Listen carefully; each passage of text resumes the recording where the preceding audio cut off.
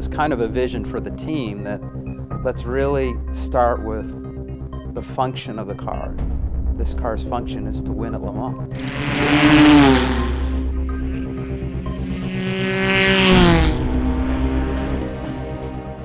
We have a cult-like following with this car, and to bring this car back and bring it back the way that we are, not just bring it into production, but bring it back to Le Mans is going to mean a lot to the entire racing world.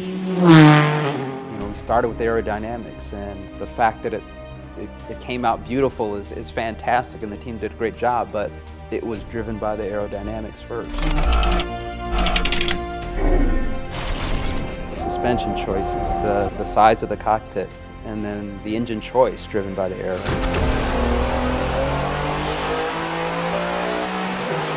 We've been racing the engine that we're going to put in the Ford GT out in the IMSA series for a while now, and the engine that we've been racing that we've proven out, because we don't stop our engineering. We're going to constantly improve.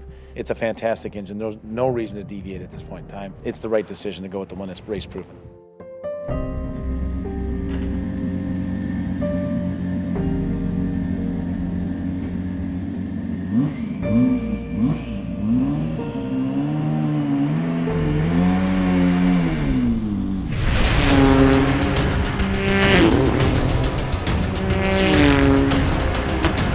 We're taking everything that's great at Ford Motor Company and we're putting it into this machine. But in the process of working on a car like this, you're also on the cutting edge of technology and you're developing new things. And so it's going to represent the best that we have, and it's also going to create new things that are going to cascade down through the rest of the company.